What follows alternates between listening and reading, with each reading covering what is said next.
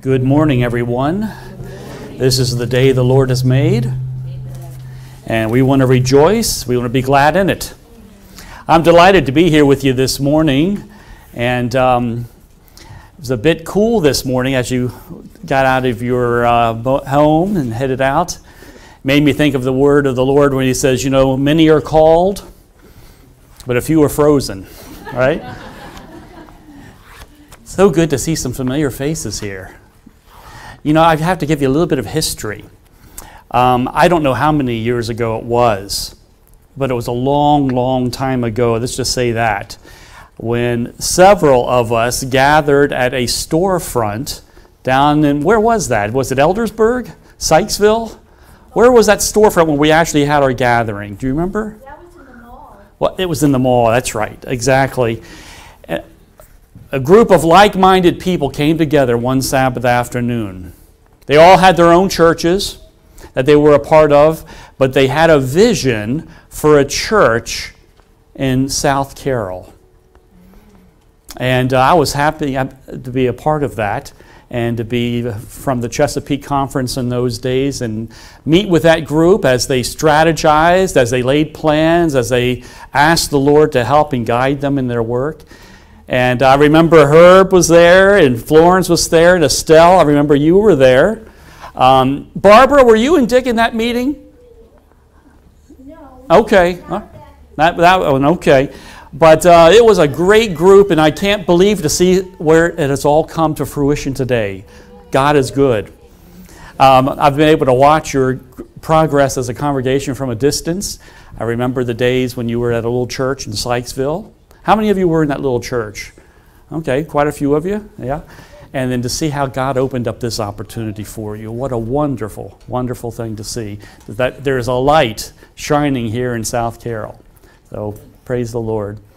Also, I think it would be very important for us to pause and just acknowledge anybody here who is a veteran, who has served in the military or our country. Would you stand, would you, whoever you are? Our veterans, please stand. And we have one in the back as well. Gentlemen, we want to say thank you for your service to this country. We owe you a debt of love. God bless you. Thank you so much. I want to thank the Rodrigo for his music this morning. Wasn't that special? That wonderful ministry and music. Well, this morning I want to ask a question as I get started.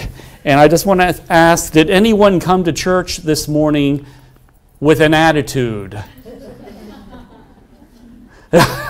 One honest man. I know Sharon came to church with an attitude. Our deacons, would you take note of the ones who raised their hand, please? I might as well find out now. An attitude of gratitude. Good. I love that, Don. I asked the question this morning because the truth of the matter is that we all came to church this morning with an attitude.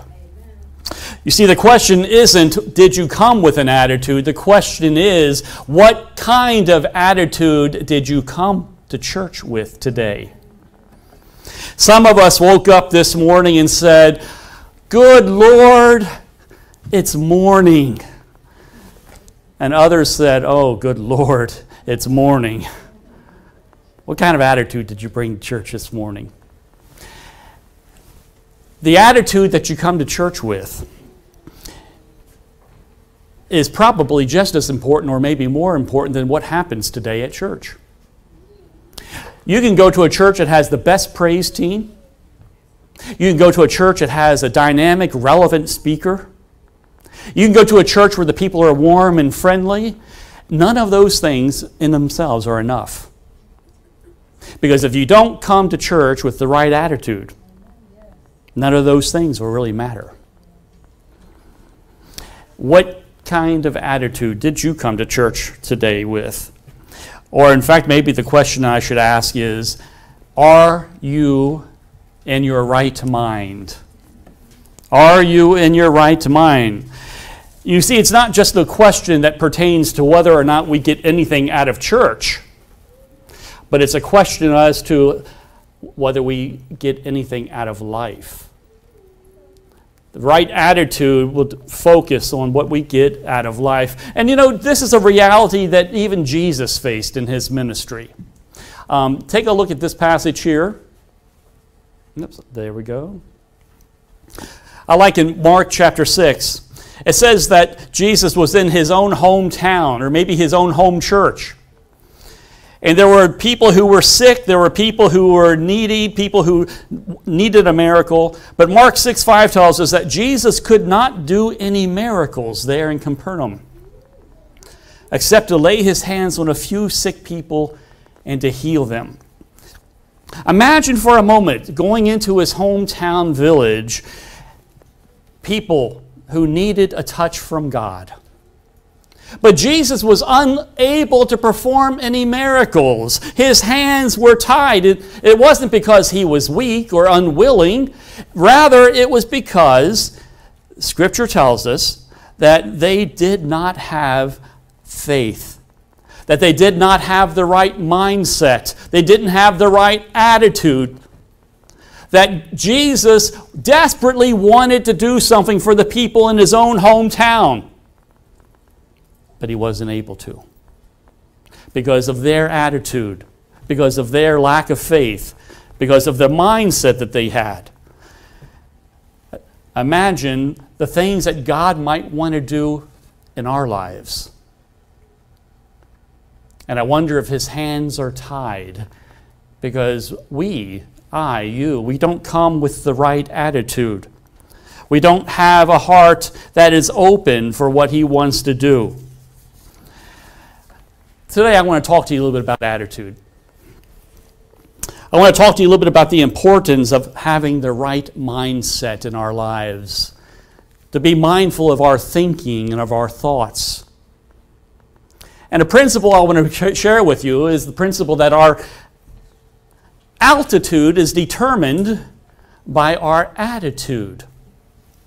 You see, your mindset, how you think, is the most important thing about you as a person. Your attitude in life is the single greatest determining factor of your happiness. Your attitude is more important than your career, than the money that you have in the bank, than your education. Your altitude in life is largely determined by your attitude. And no surprise that we'll find that the Bible actually has a lot to say about our mindset and about our attitude and about the way that we think. Take a look at Proverbs 23. As a man thinks in his heart, so he is. And of course, when the Bible says think in your heart, that's another word for in your mind. Okay?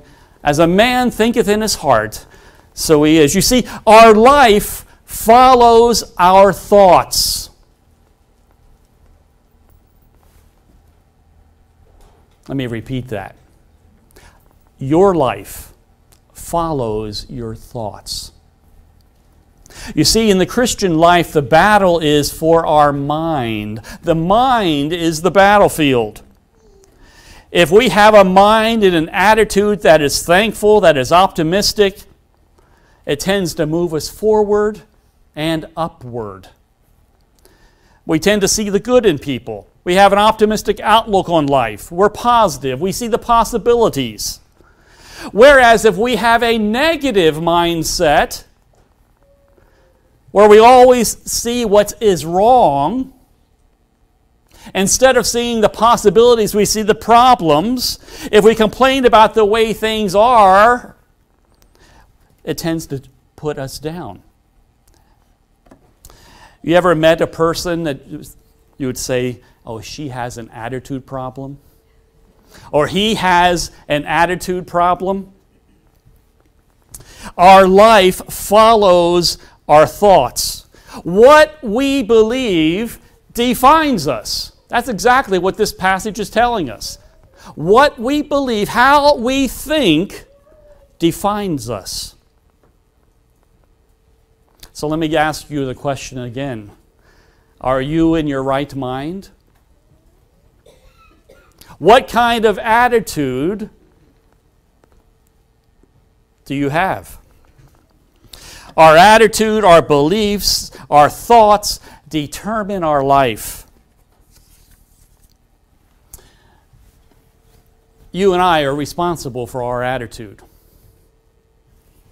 You know, it's easy for us sometimes to think that, well, you know, I can't help the way I think. My parents were negative people. They were always critical. They were always finding what was wrong. I guess I just inherited that. I can't help it. Or you don't know the things going on in my life, preacher. If you knew the circumstances in my life, you'd understand why I tend to have a bad attitude.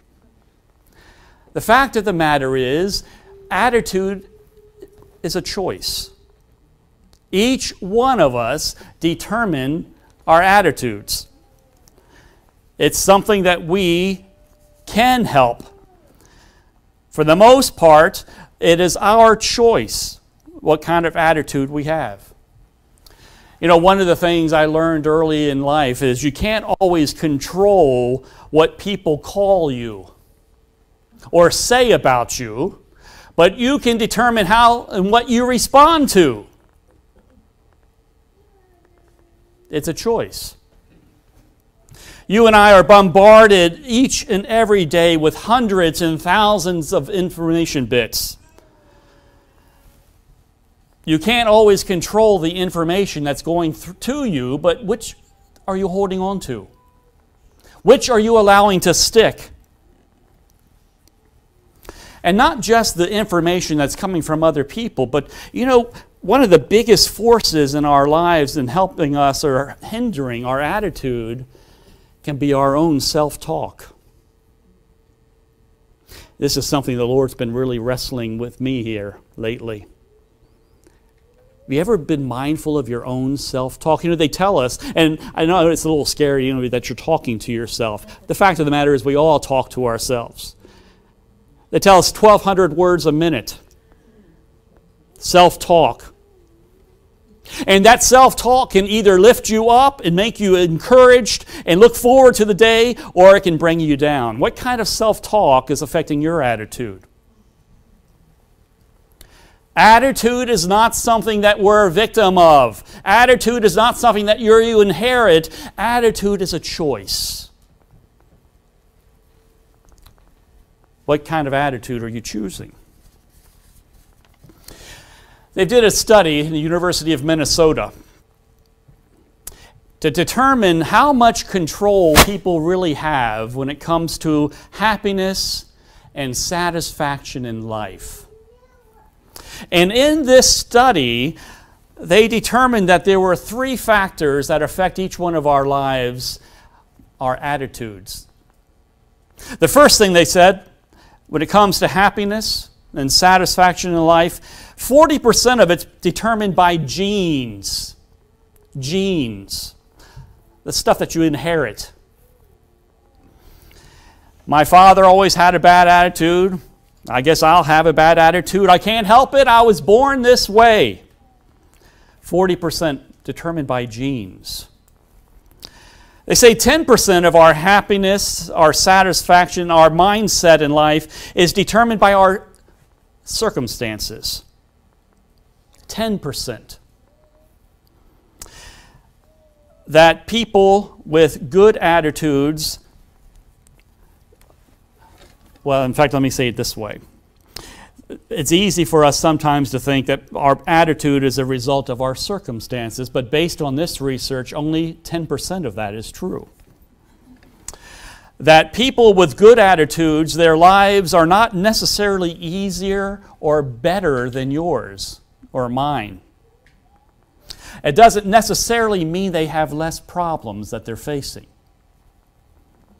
In fact, there are some people out there who would, believe it or not, gladly trade places with you or with me. They would be glad to have that job that's stressing you out today. They would be glad to have that car that you're so tired of in driving. Wives, women, they would be glad to put up with that husband of yours. And men, just in case you get uppity, remember there are men out there who are single who would love to have that wife of yours. People who would love the house that you live in that you complain about being too small. You see, attitude, 40% affected by genes, 10% of it affected by circumstances, but the bulk of what our attitude is 50% our response to these things. Our response to these things. We can have a good attitude if we choose to have a good attitude. I think this is what Paul was trying to say here in Philippians 4. Notice he said in our scripture reading this morning that Jan read to us, whatever things are true, noble, just, pure, lovely, respectable, if there be any what? Good, think on these things. You see, Paul understood if there was ever a man who had a tough life, look at the life of Paul, but Paul determined to think on these things. He realized his attitude was his choice. That he couldn't blame it on heredity. He didn't blame it on his circumstances. If there be any good, think on these things. It's a choice. I like what Colossians says. Paul says, set your mind and keep focused habitually on the things above. That sounds like a choice to me, folks. It sounds like a choice. It sounds to me like as Christians, we need to be mindful of our mindset. That we need to be intentional. We need to be deliberate about our mind and our thoughts. That we can't just accept passively the default where our mind might be. You see, we have to remember that we inherited a sinful mindset. And so if you just go with the flow, you think it's going to be positive or you think it's going to be negative? Our default is a broken, sinful default. Paul's telling us that we have to be intentional. We must train our minds. Set your mind. Keep it focused habitually on things above. And then, I like what he says here in Philippians 4:8. Oops, one more. I have learned to be content no matter what the circumstance. And again, remember who's making this statement. This isn't someone born with a silver spoon in his mouth and had a really smooth and easy life. Everybody liked him, no problems. Paul had more than his fair share of circumstances that would have easily entitled him to have a bad attitude. I've learned to be content, he says. So let me bring it back home to you folks. What kind of attitude do you have? What kind of self-talk? What kind of toxic beliefs and thoughts might be going around in your mind? Are you in your right mind? One of my favorite quotes is from a guy by the name of Viktor Frankl. He was in a concentration camp in Germany. He was a psychiatrist.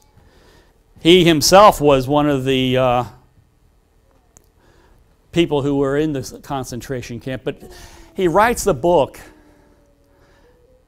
after the fact, and he did a lot of research on the people who seemed to be able to endure the concentration camp experience, the ones who were able to make it and the ones who were not able to make it. And he says, if you look at their circumstances, it was very similar. They all experienced deprivation. They all experienced want and neglect. They all experienced abuse at the hands of the guards. But some of them were able to make it and were able to hold out and be rescued. Most of them weren't. And he said, what was the critical difference between the ones who made it and the ones who couldn't make it? And in his research, he says, the last of human freedoms is to choose our attitude in any given circumstance. Dr. Viktor Frankl says the bottom line in that experience wasn't the circumstances, but rather their attitude, how they responded.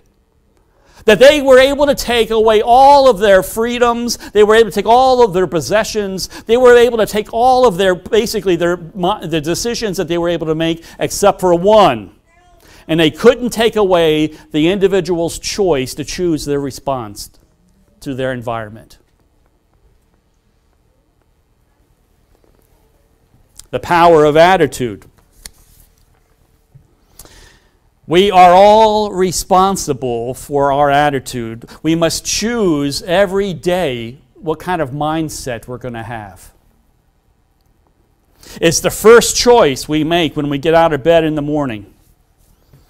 It reminds me of a story about an elderly man who had a sandwich at lunch, and on that sandwich there was Limburger cheese. He didn't know it, but he got a piece, just a tiny little piece of that stinky cheese stuck in his mustache. All day long, wherever he went. And this place stinks. My car stinks. My work stinks. My wife stinks. Everywhere he went for the day, something stinks around here. Little did he realize what stank was him. He was the one that stank. It was right under his nose. And how true, many of us make the same mistake on a daily basis. We find what's wrong with other people. We're critical. We're negative. There's nothing wrong with them. What's wrong with our own thinking, our own attitude, our own mindset. I like how one author calls it stinking thinking. Stinking thinking. Now, let me be clear of something this morning, because there is in the faith community a popular theory that says, you know, if you have a positive attitude about life, that only good things are going to happen to you. That you'll get that job promotion if you have the right attitude. You'll be able to save your marriage. You'll be healed of cancer. You just have to be positive. You just have to have the right mindset. That's not what I'm saying this morning, and that's not what the Bible says either. There are certain things that an attitude will not affect. First of all, an attitude is not going to be able to change your genes. An attitude will not change your genes. An attitude also will not change entirely your circumstances. You see, when Scripture tells us to choose our mindset, when Scripture teaches us that attitude is affected every area of our life, that we must choose our attitude, it's not that we're going to change these things, but we can change our response to these things. You may have gotten the low end of the gene pool. No matter what kind of attitude you have, it probably isn't going to change your genes, okay? But your attitude can change the way you respond to those genes. The sickness, the illness, the problems that come along with it. Same thing with your circumstances. One of the things you learn fast in life is not fair. You can't control all of the circumstances that affect you on a daily basis. You know, sometimes we make bad choices ourselves and we reap what we sow, right? But there are many, many things in life that happen to us that we didn't choose. We didn't have any say-so about. And just because you have a good attitude doesn't mean you're going to change those circumstances. Maybe sometimes. But more important than changing the circumstance is to change our response to that circumstance. You see, God's workshop isn't to change your life. God's workshop is to change our heart. Now, there are times when He may change your circumstance in life. Thank you, Jesus. But His biggest concern is to change how we respond to our circumstances. So I just want to make that sure you have that distinction in your mind this morning. It reminds me of a story. I love this humorous story about a little boy who had a bat and who had a ball, and he had been learning about the power of positive thinking. And he would throw that ball up in the air, and he'd say, I'm going to be the best hitter in the world. And he would swing that bat, and he missed the ball. And he would say it again, I'm the best hitter in the world. And he would throw the ball up in the air, and he would swing the bat, and he would miss the ball. And so he closed his eyes, and he really focused, and he really concentrated, and he envisioned himself, I see myself swinging that bat and hitting that ball, and it's going all over the field. And so one more time, I am a great hitter. I'm going to be able to hit that ball. And he throws the ball up in the air, and he swings, and he missed it. And he said, wow, I'm the greatest pitcher in the world.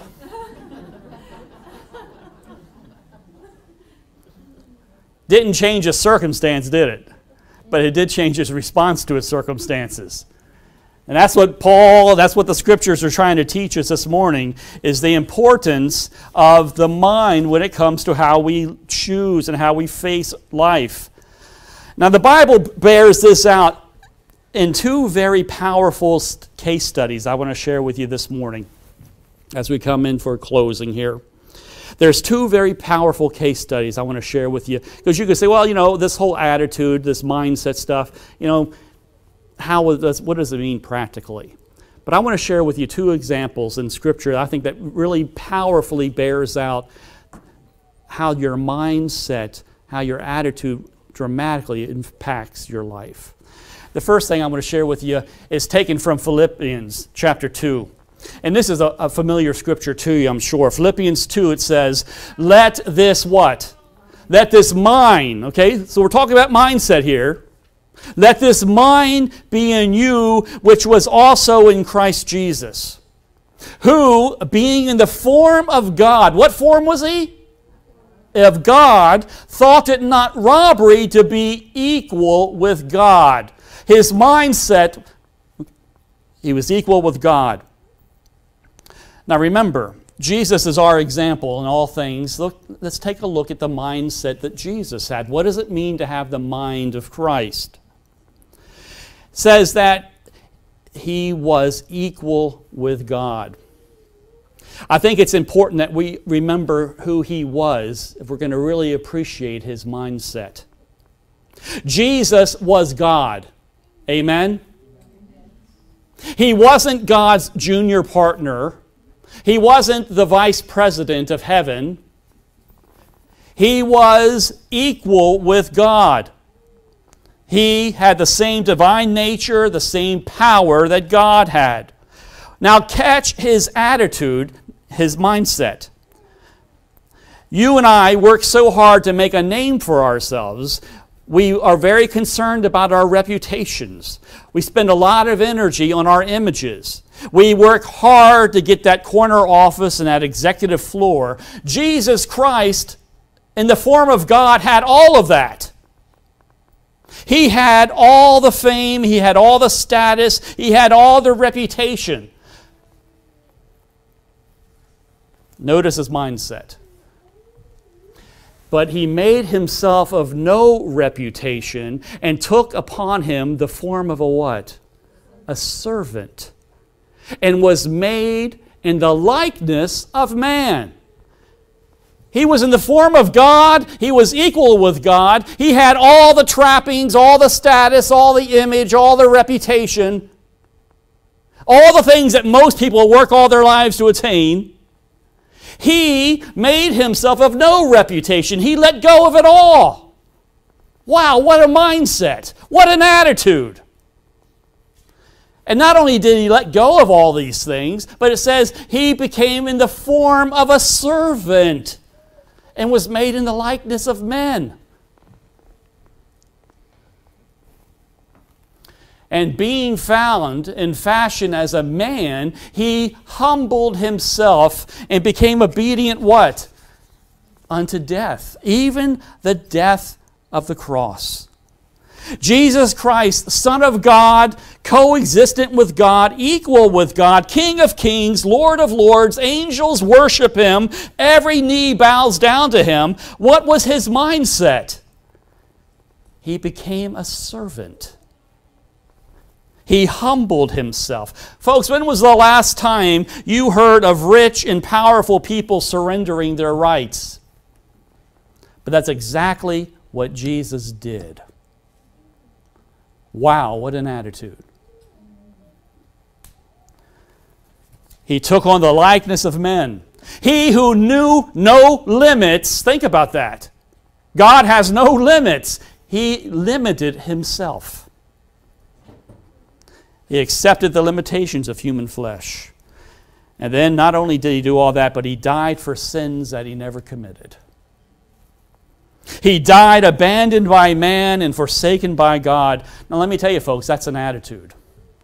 Wow, what an attitude. What a mindset. What a way to think. Now contrast this example, the mind of Christ, with another example. An example that we find, actually, if we have to give a label to Christ's mindset, I would say his mindset would be one of selfless love. Selfless love. Now take an example here, a story that we find in Isaiah. Another character study. Isaiah chapter 14, a particular angel in the garden. One who was second in command. One who was known for his beauty and his power. The Bible calls him Lucifer. Notice the mindset that we're going to find with this character. It says, "How are you fallen from heaven, O Lucifer, son of the morning? How are you cut down to the ground? For you who have weakened the nations, for you have said in your heart," where did he say it? In your heart. This is the mindset of Lucifer. This is how he thought. This was his attitude. "I will ascend to heaven. I will exalt my throne above the stars of God. I will sit on the mount of the congregation. I will ascend above the heights of the clouds. I will be like the Most High." In contrast to Jesus and his mindset, who was in the form of God, who was equal with God, who had all the things that people strive after, and who willfully let them go, we find the mindset of Lucifer is trying to get and crawl and claw and ascend his way to the top, taking down whoever he has to take down to get there. I will ascend, I will exalt. If Jesus' mindset, if his attitude was one of selfless love, then we would have to say Lucifer's mindset was self-love. Wow, what an attitude. Wow, what a way to think.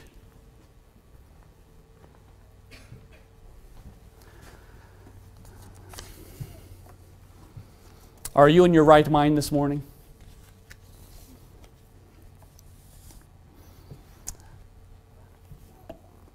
Can you imagine and get a small glimpse of the difference it makes, the attitude that we have?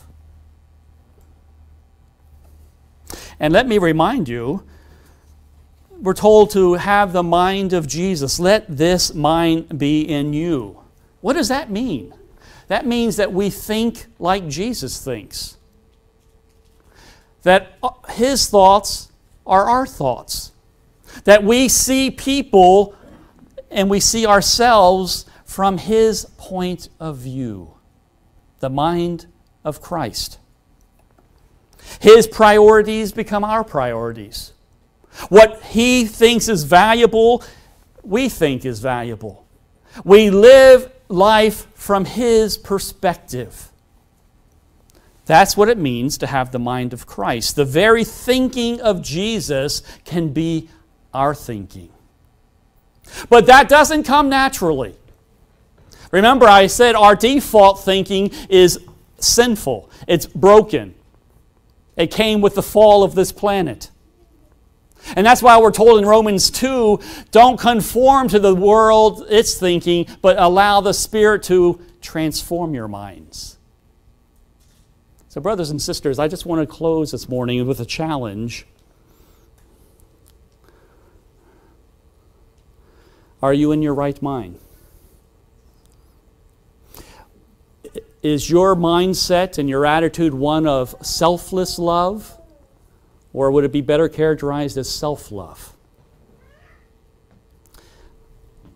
Our privilege in this life is to allow the Holy Spirit, day by day, moment by moment, to transform our minds, to change our stinking thinking to the mind of Christ.